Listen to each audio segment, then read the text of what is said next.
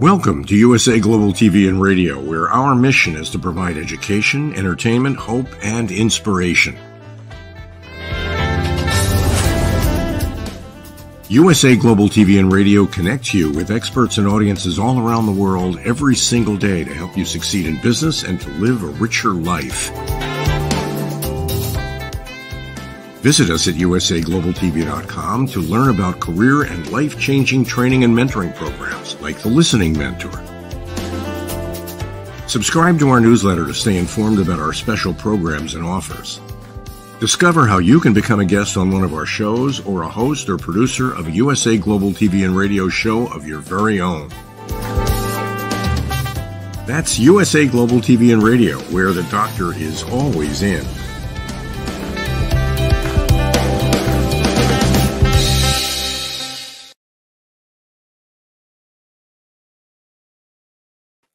Hello and welcome to USA Global TV and Radio in partnership with E360 TV.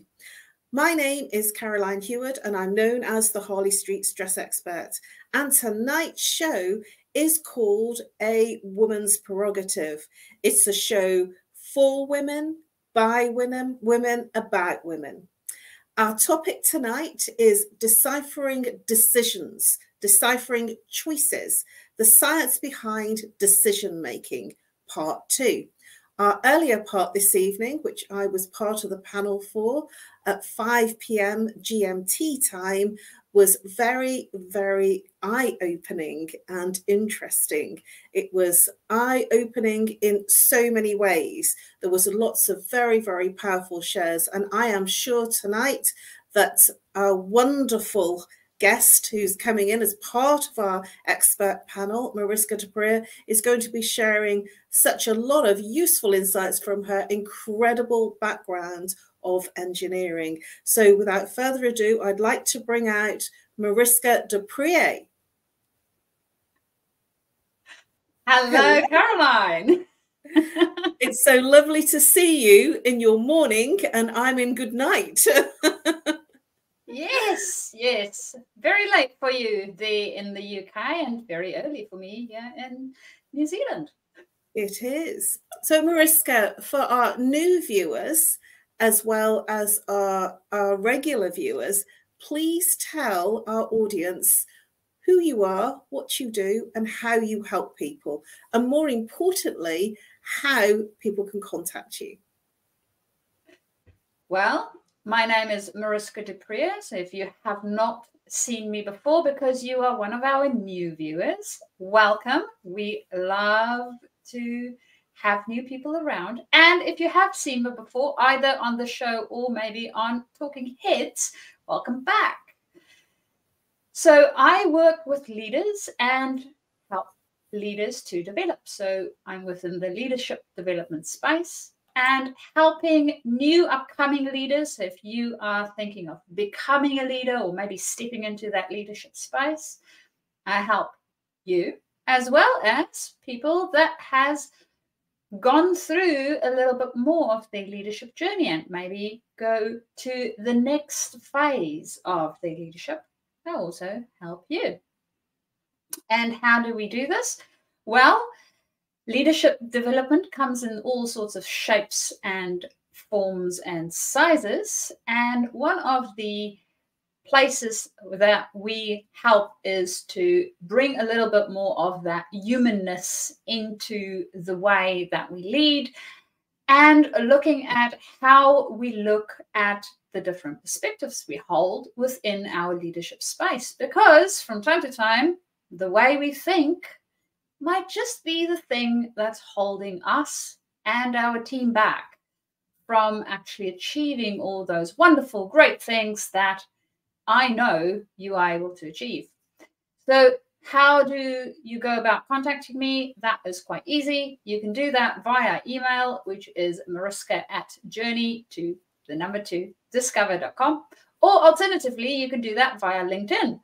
And there you can just look for me and drop me a direct message and we can start our conversation to get you on track to be the best leader that your team surely deserves, and you too.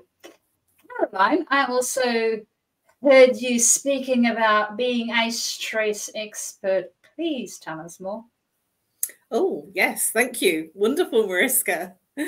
Well, I'm known as the Harley Street stress expert. How do I help people? I literally help people bust their stress. What do I do to do that? Well, I listen to your complaints, what it is that you have your symptoms with, whether it be physical, emotional, mental, or behavioral, whether you're complaining about that relationship, whether you're complaining about an ache or pain or a physical ache and pain, such as sleep problems, whether you are angry or whether you are recently bereaved of a relative or a close member of family. So it's whatever you're complaining about is how your stress is manifesting in your life. How do I help you? I identify the root cause. What caused your problem in the first place? I work with root cause therapy using chakra psychology, and that's how the mind and body connects and what happens to the person physically, emotionally, mentally, behaviorally when there's an imbalance. The imbalance is the symptom. If you're one of those people that walk around and say, I'm not stressed, but I don't sleep very well, and I have this real ache and pain in my low back, that's how your stress is manifesting. You can reach me on No More Stress at live.co.uk or call if you're international using +44 if you're local 07523 120 189. I offer a free consultation either online or if you're camera shy on call, and I break through one symptom that is causing your stress. Obviously, be walking around with more than one symptom, and so I offer a program that's right for you to break through all of your symptoms. So that's me. I'm known as the Harley Street stress expert. So let's move into our topic tonight. Very juicy topic. So tell me, Mariska, and share with our viewers, when you have a big decision to make, and it might be recently moving home or something really major like a big purchase, how would you go about making that choice and that decision? Yes, this is indeed a $1 million question, especially for those people in marketing, because now we will reveal what they need to do in order to market to us. No, not really. So for me, it depends on my intention. So I think that's where my decision making typically starts off, is understanding what's the intention behind what I want to be doing, and then working backwards from that. And breaking it down into smaller steps and seeing what works best for me and how it works. So to give you a bit of an idea, a while back, well, this is a couple of years while back, me and hubby were looking at different vehicles. So initially we were looking at a vehicle, and the intention behind the vehicle was, well, we have 2 growing teenagers at that stage, and we need something that can accommodate them, all their gear, and friends. So we had a bit of a look at different vehicles, and of course, a small little 2-seat sport car would not be it. So we went for something with a few more seats and a little bit more space to actually pack all the stuff that we wanted, and capacity to also pull if ever we needed to get any other additional stuff that we wanted to draw around in different areas. So that was the intention of the vehicle. And then, of course, we went and looked for what the vehicle might be. In a different scenario, same vehicle thing, the intention was different though. So my husband wanted the car specifically for traveling to work, and he was traveling quite a distance. Plus, we needed to pay for fuel. So we wanted something that was as economic as possible, didn't need to be the hugest vehicle on the planet, and it also needed to be safe. So that then became our checklist things that we needed to look at in order for us to decide which vehicle to go to And of course, you keep narrowing down, right? So you'll end up going, okay, so which are the best ones in their category for all the vehicles? And then sort of go next step, okay, after that, and next step, and next step. And initially, we wanted one type of vehicle, so I think it was a Citroen. And unfortunately, they weren't in the country, not the one that we were looking for, and specifically. So we ended up going for a Renault, which my husband loved. It had all the features that he wanted, and it had really good fuel consumption. So, ta-da, decision made. So that's typically the way that I would go about decision making. And I also know from research that most people don't necessarily work that way. And there's normally a little bit or a lot of emotion involved. So I'm not sure. Caroline, what's your process, and how much or little does emotion play a part in that? Oh, you ask a chilling question, because I'm going to say something that's actually a little same and quite different.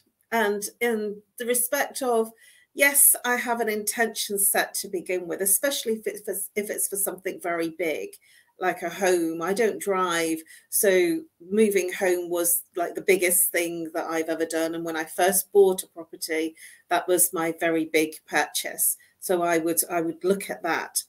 And in looking at my home as being the big thing, I would say that emotion to begin with played a huge, huge part of it, because my idealistic choice and decision was I had this idyllic view of living on the coast. I really wanted to live next to the seaside. I wanted to wake up in the morning and hear the sun, see the sun and have the wind and the waves crashing by me, and just to feel that sea air and to be very close to the seaside, so that all I would literally do is walk for 5 or 10 minutes and I'd be on the beach. Now that was my idyllic. And I'd carried that idea and that intention with me for a number of decades. I wanted to live by the sea. Now, I went and viewed properties when I eventually got to look to buying a property when I'd sold my London home. And the properties in Wales, because I wanted to move to the Gower Peninsula, which has beautiful beaches, very unspoilt nature. And one of the challenges I had when I was looking at the time that I'd sold my London property is that the prices had gone up and my property price had gone down. So then I started to get into the kind of thinking that you're talking about, where I was saying, well, that's not going to work. So what I've now got to do is look at what my budget is and what fits with the budget. And in our world, time changes. A lot of people had literally exited London and moved to coastal properties. So the coastal properties went up and London properties went down. That was a challenge, and I had to get very practical. So I thought, where else can I go? And so I went from Wales to the north of England and found seaside. And I thought, right then, I'm going to go and look there. And it said it was desirable. And I went to a place not very far from here. And the properties were smaller than I had imagined. They didn't have those lovely high ceilings that I was hoping for. And more to the point, they were damp because they had been flooded a couple of decades ago. And I didn't actually think about that or consider the damp, floods. That had just not entered my head. I'd been very idyllic and very emotional about my choice and about my decision of living near the coast. And so when I started to become practical, that's when my head got into gear. I needed to find a property that was off a floodplain. And now we've had in the UK a number of floods, and we've had a lot of very seriously rainy weather that has flooded our rivers. Because the other thing that I wanted to do is, if I couldn't get seaside, I wanted to live near a river. I wanted an address And I did have an address quite a long time ago for a short time in the north of England, and the address was 3 Riverside. And that was, again, idyllic and emotional. I'm so glad I didn't go with my emotions. And what I found is the property and the new home that I have now is out of a floodplain. And there has been many places that I was looking at in terms of near the coast and by rivers that have been flooded.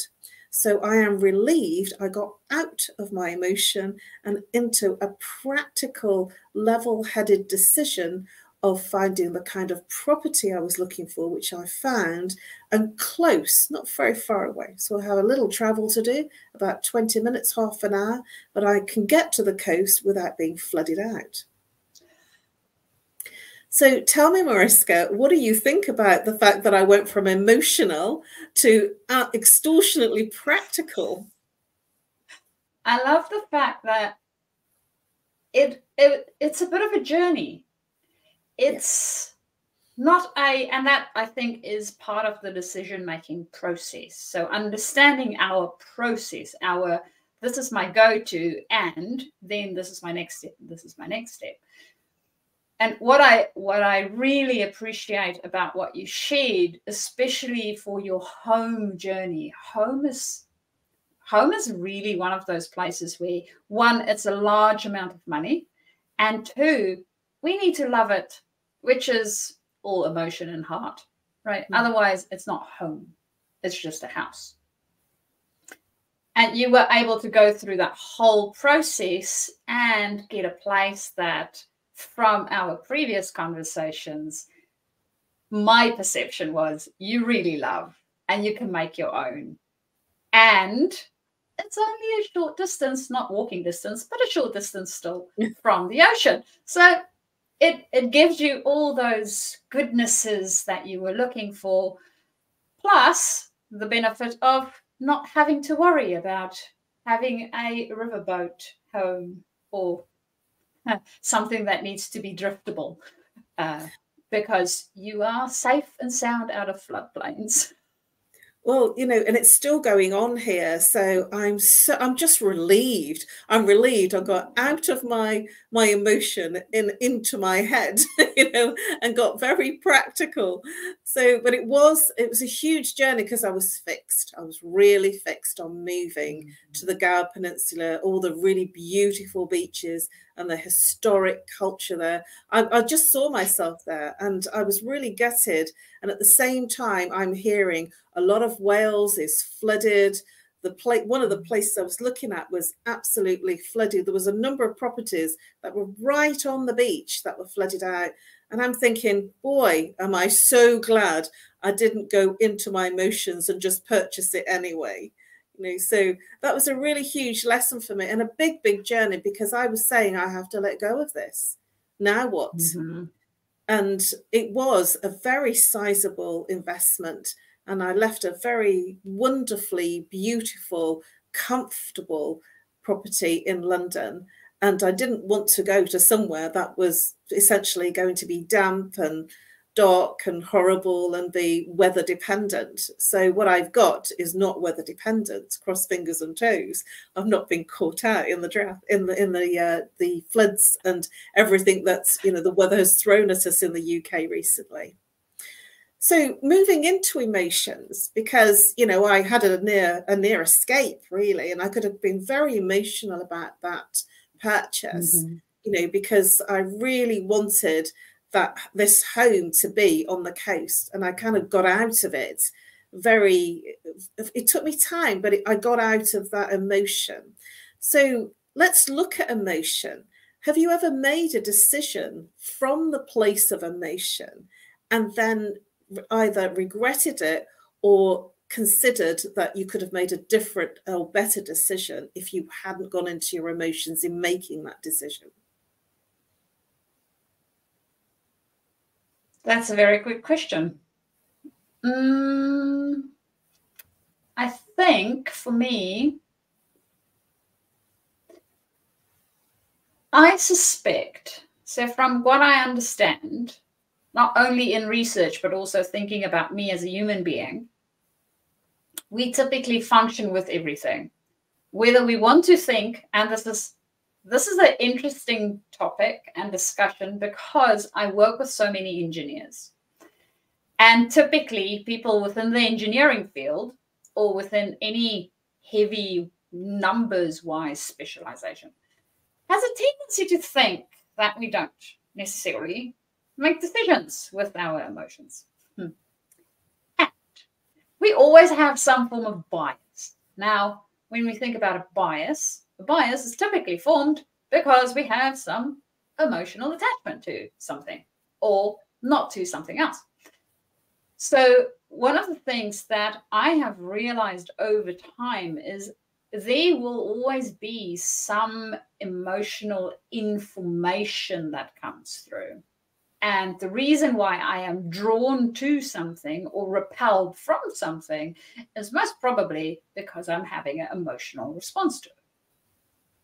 So they do play into my decision making, and understanding this up front is helpful for me to then go, okay, so is this decision, what might be the impact of it?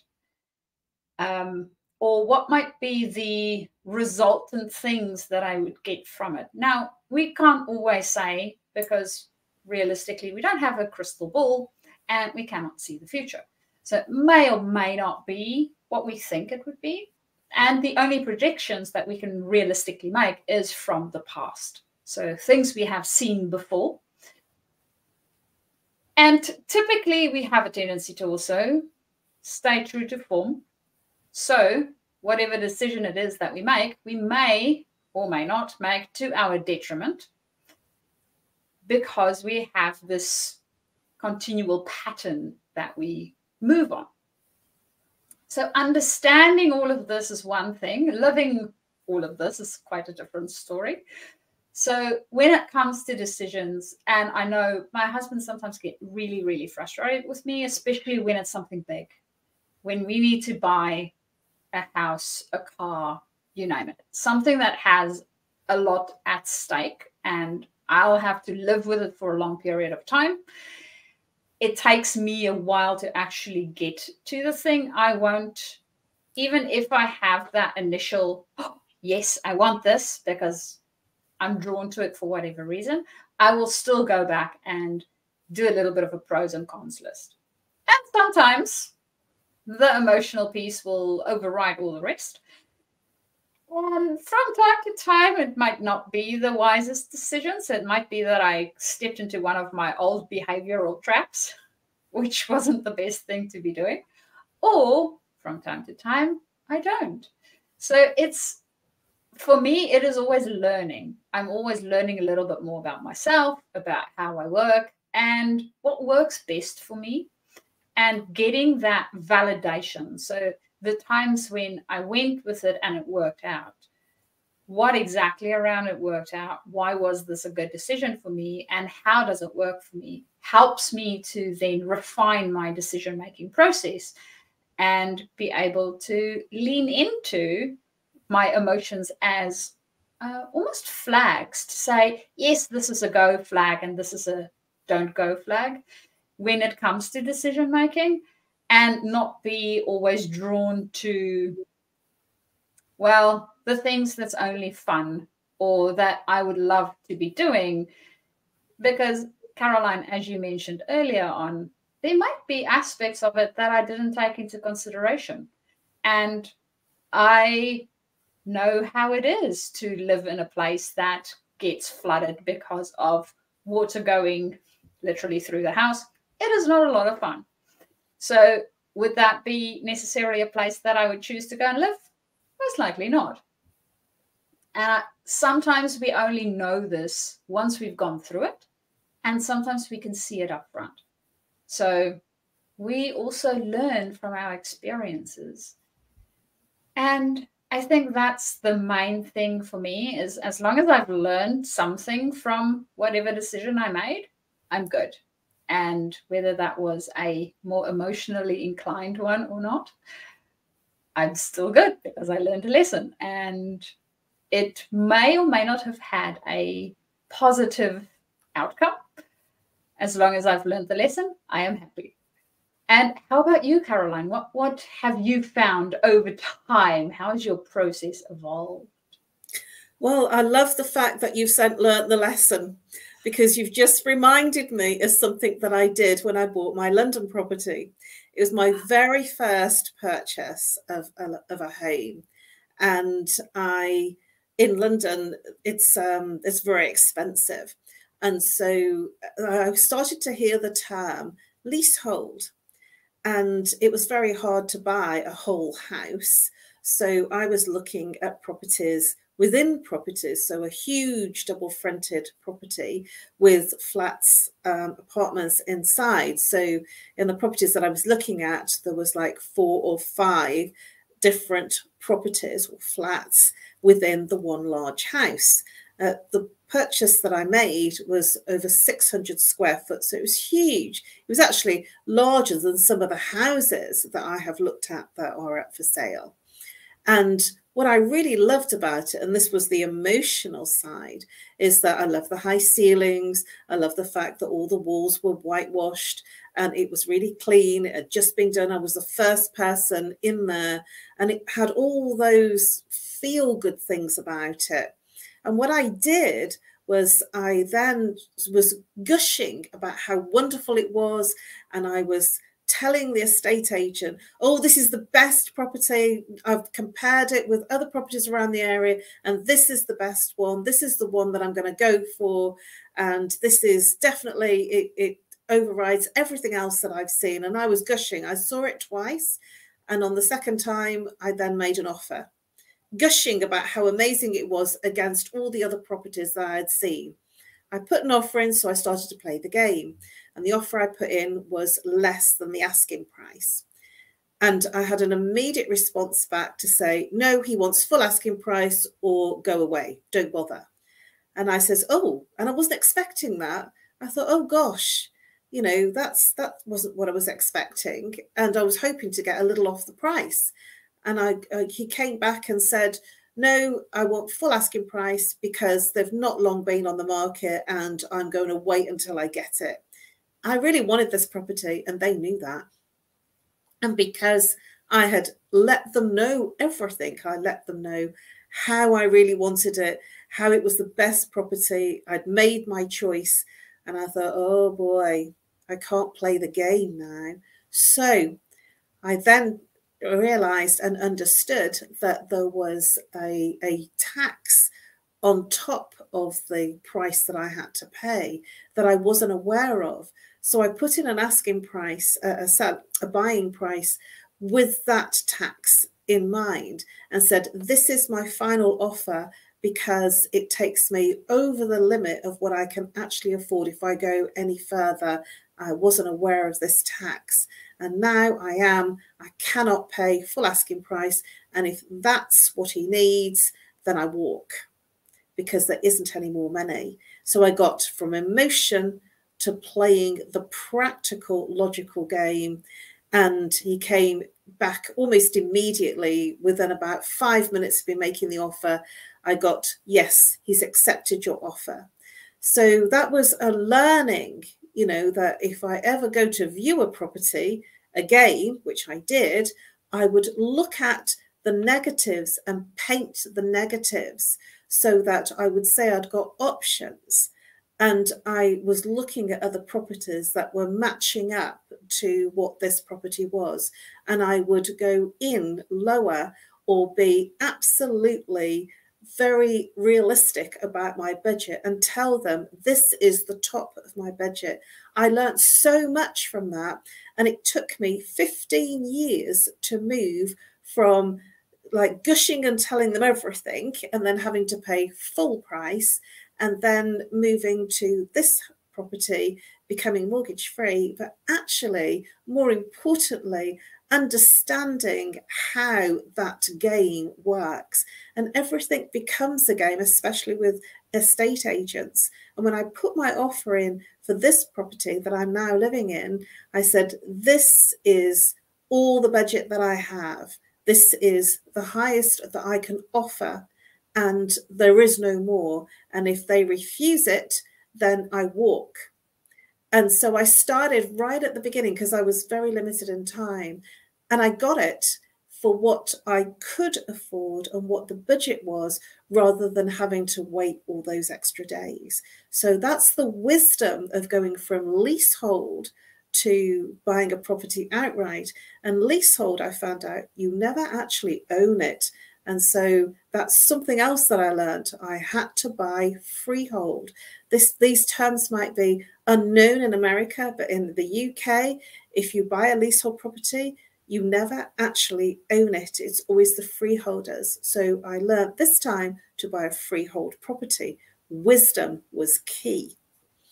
So I'm sharing that with you. I'm hoping that that has insights for other people that are going into buying a property or their first home, because I certainly learned the hard way, and wisdom from my perspective was absolutely key in buying my second home. So Mariska, tell me, what are your thoughts about what happened in that space? I absolutely love the fact that there was learnings that not only you got from your first property to moving to your second property, also learnings that it sounds like you gained during the experience of your first property, going from a, well, I love this place, to a, I need to be a little bit more realistic around what I can afford. And possibly what you guys are asking won't be it, sorry. There's a few hidden costs that I wasn't so aware of. So it is always interesting to see how we learn throughout the process and being aware of our learnings. I spoke to somebody the other day around their decision making, especially when it comes to conversations and having those more tricky, difficult conversations and understanding how we think about them. So a metaphor that comes to mind for us when we have those conversations can be quite revealing to understand what type of emotion it is that we're experiencing, not only in the conversation, but also bringing with us towards that conversation and maybe even the decision that we want to make. And that is so helpful in order to be able to make decisions possibly from a different perspective, only by using a different type of metaphor when we are in that space. And Caroline, thank you for also educating me and hopefully some of the others around leaseholds and freeholds and understanding the property market a little bit more.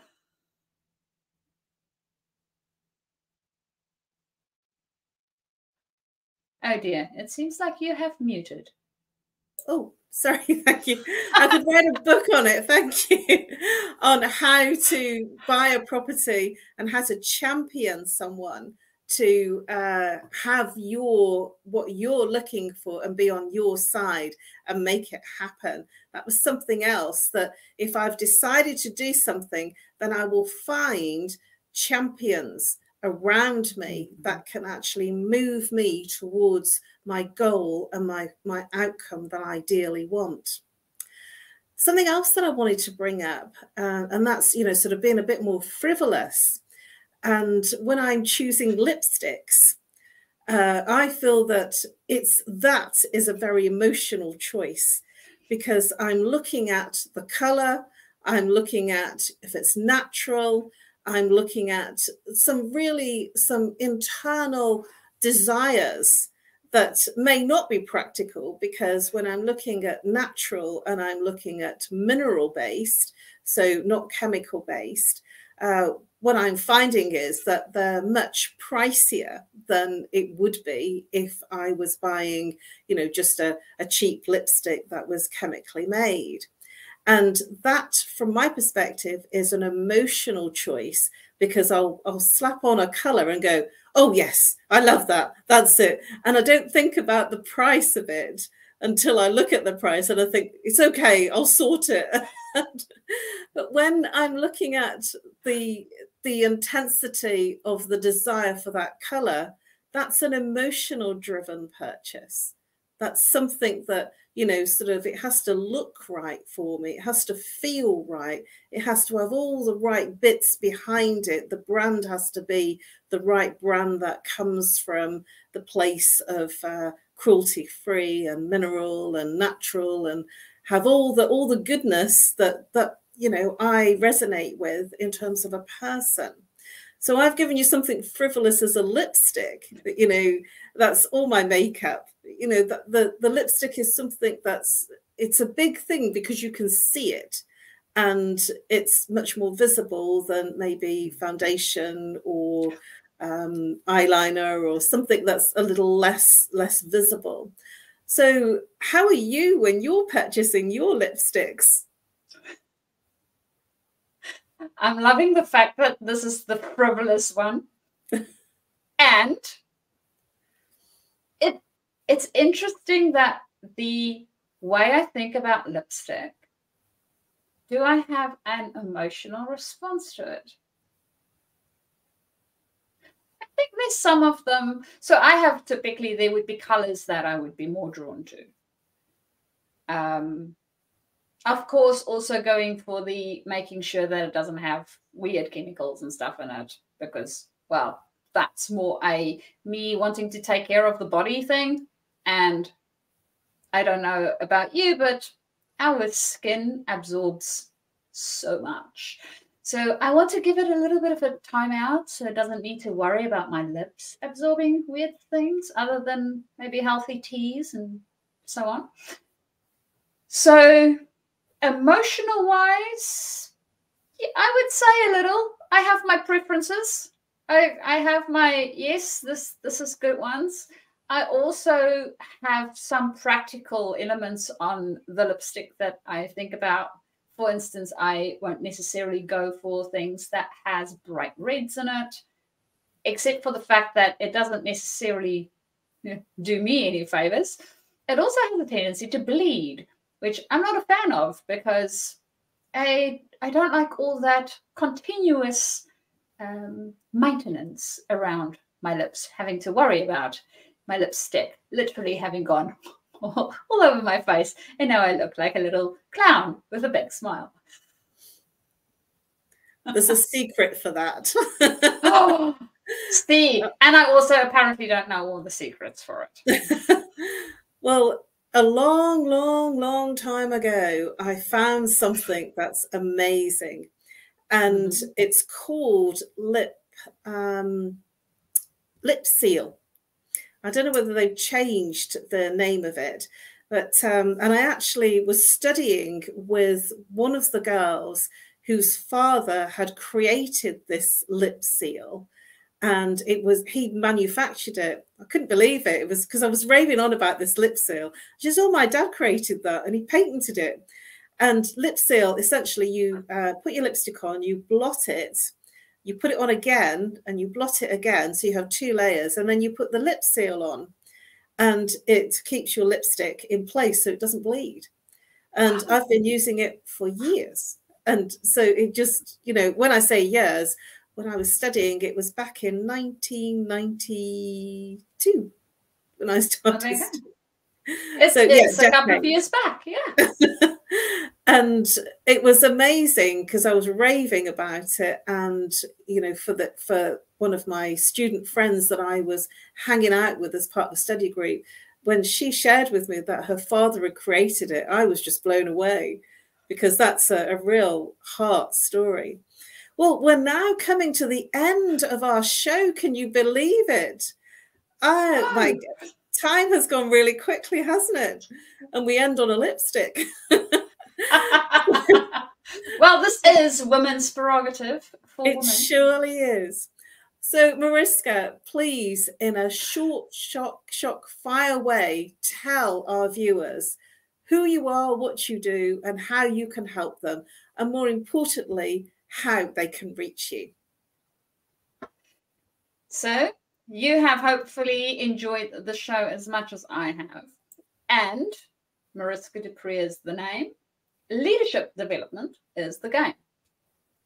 If you are a leader or aspiring leader and want to up your level of leadership and help your team to also thrive more, do get in contact, whether you are a new leader or working up in the leadership ranks. And you can do that via emailing me, which is mariska@journey2discover.com. Or alternatively, you can also find me on LinkedIn and send me a message so we can connect and start our conversation. I definitely look forward to hearing from you and finding out how it is that we can create an even better leader with all your strengths showing through. And Caroline, I do know that there's most probably going to be a few people with stress. So how can you help them? Thank you, Mariska. I love your number 2. It's just very memorable. It's like my bust your stress. Wonderfully memorable. Well, you can reach me on No More Stress at live.co.uk or call on +44 if you're international, 0 if you're local, 7523 120 189. That's my contact details. You can also follow me on my social media platforms. I'm highly sociable on Facebook, and you can also reach me on LinkedIn too. What do I do and how do I help people? I help people literally bust their stress. So if you have a problem, a physical, emotional, mental ache and pain, if you are suffering with anxiety, stress, depression, if you have a physical pain like low back pain or find it hard to sleep at night, or you have a relationship issue, an intimacy issue, reach out and call me and I will offer you a free consultation. I offer a 30-minute consultation to bust through one symptom. I look forward to helping you break through the root causes of what creates your stress. I offer programs if you have more than one symptom, and I am sure you're walking around with more than one symptom. Well, that's it for me, and that's it from Mariska. And we look forward to seeing you next week, same time, same place. Now here it's almost 1 a.m. in the morning, GMT time. Now it's over to our sponsors, but before we go, remember we have 2 A Woman's Prerogative shows. We have one at 5 p.m. on Mondays, GMT time, and one at midnight on a Monday night, GMT time. So please check out parts 1 and 2 because we cover the same topic, but we look at different aspects. And I look forward to seeing you at the same time next week for A Woman's Prerogative in partnership with E360 TV. Thank you so much to all of our viewers here watching on the live and here on the recording. Good morning, good afternoon, good evening, and thank you very much for listening to our show tonight. And over now to our wonderful sponsors that make this show possible. And over to Dr. JACALYN, who has been behind the scenes producing this show, and our sponsors. See you next week. USA Global TV and Radio, in partnership with Dr. JACALYN LLC, present Amazon #1 best-selling author, Dr. JACALYN KERBECK. Dr. JACALYN KERBECK is a certified life, career, and executive coach who teaches people how to listen at an elevated level through her courses and her books. Dr. KERBECK teaches her clients how to open their hearts and express themselves through their creative genius. In her children's book series, The Amazing Adventures of Lady Ella, the listening mentor, Dr. KERBECK teaches children and their families how to listen at an elevated level. Dr. KERBECK has worked with clients across the world to guide them in how to express themselves and communicate at a highly effective level. Join our team of elevated listeners so you can listen without judgment, without providing a solution, without interruption, and without stealing the stage. To order your books today, go to drjacalyn.com or Amazon.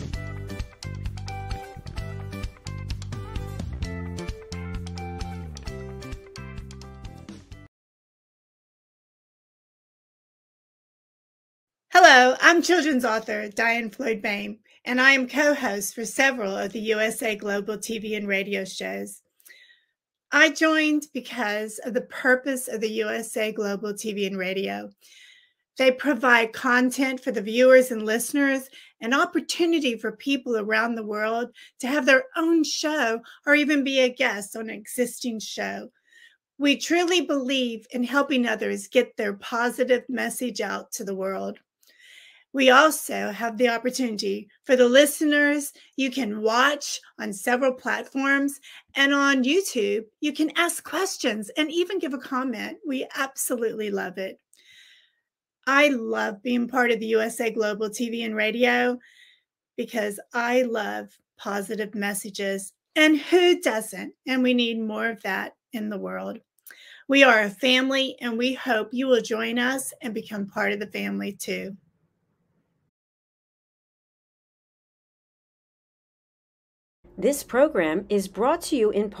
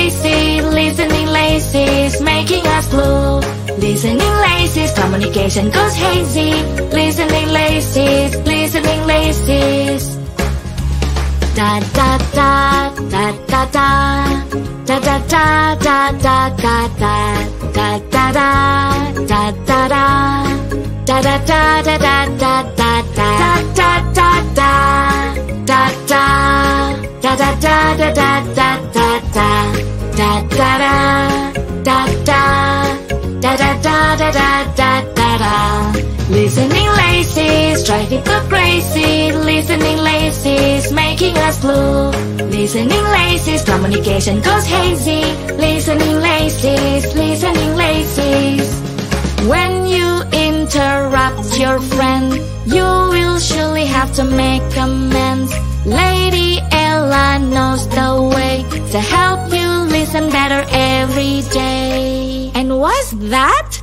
It's listening lazy! Ba-da-ba-ba. Listening lazy, driving us crazy. Listening lazy is making us blue. Listening lazy, communication goes hazy. Listening lazy, listening lazy. Listening lazy, driving us crazy. Listening lazy is making us blue. Listening lazy, communication goes hazy. Listening lazy, listening lazy, listening lazy.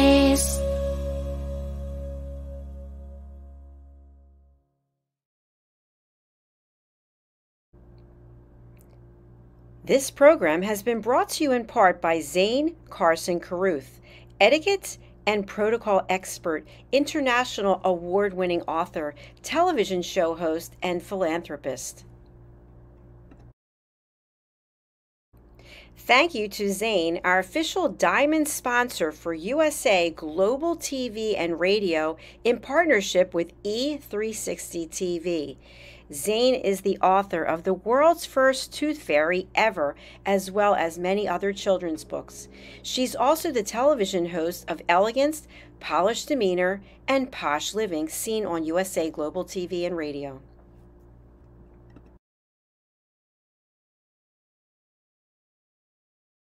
Hi, my name is Zane Carson Carruth, and I'm the author of this book, The World's First Tooth Fairy Ever.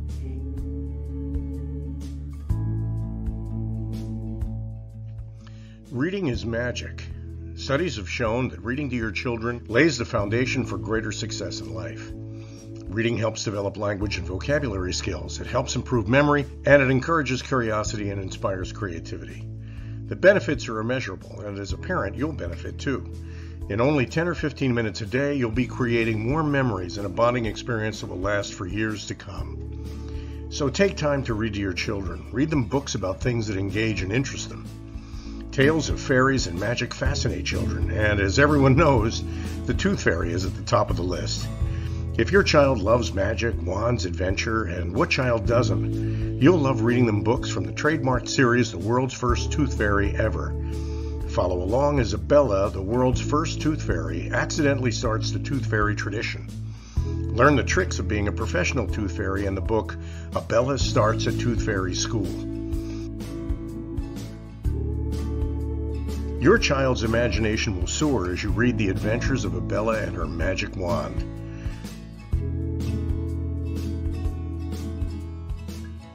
These wonderful books are available at worldsfirsttoothfairy.com and at Amazon, Barnes & Noble, and Walmart.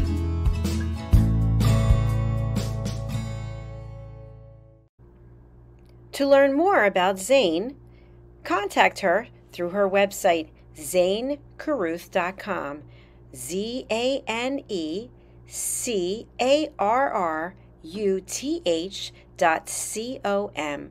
Order Zane's books and merchandise. Contact her about being a keynote speaker at your next event.